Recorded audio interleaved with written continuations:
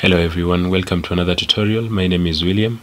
In today's tutorial I would like us to look at how to be able to use the slug instead of ID when returning maybe our posts or something of that sort.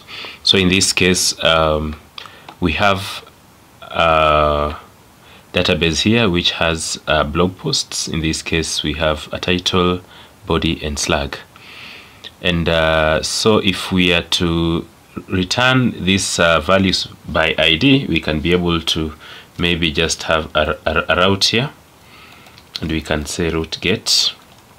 In this case we can say posts, and since we are interested in returning only the individual post,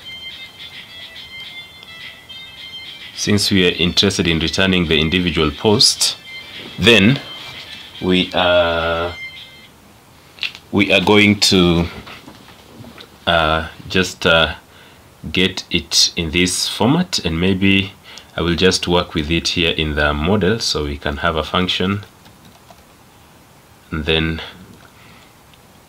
inside here we can be able to pass the post value using root model binding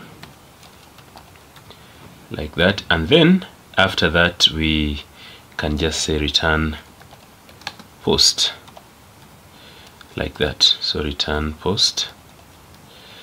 So we have a post model, and so we will actually import it above here. So we are going to import the model by just writing use app models and then post. That is the name of the model that we will be working with in this case. So let us go ahead and see if we can be in a position to load our posts. So our application is running at localhost 8000, so we can attempt and see. Yes, it is running here, and I have maybe done a little bit of too much zooming. So let me just reduce this to 100 like that.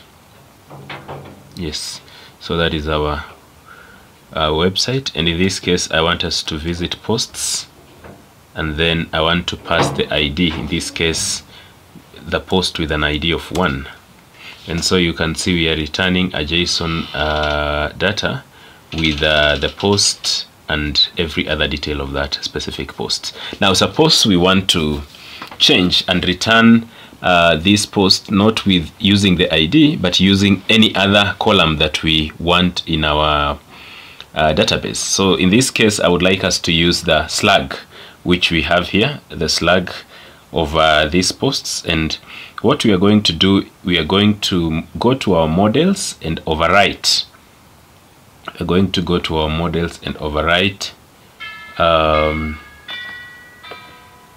We're going to go to our models and overwrite the getRouteKeyName, which in this case has been set to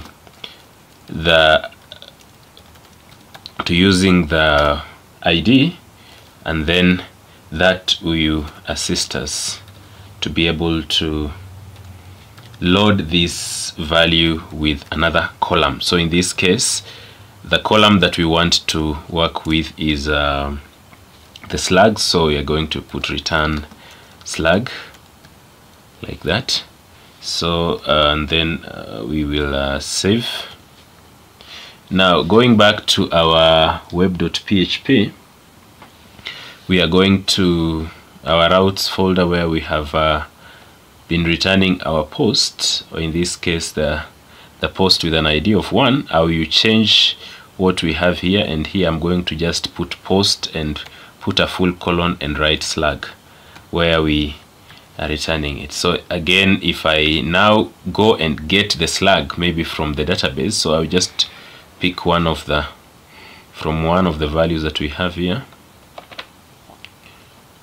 From one of the values that we have here, I'm going to copy it, and instead of using now 1, I'm going to paste in the slug.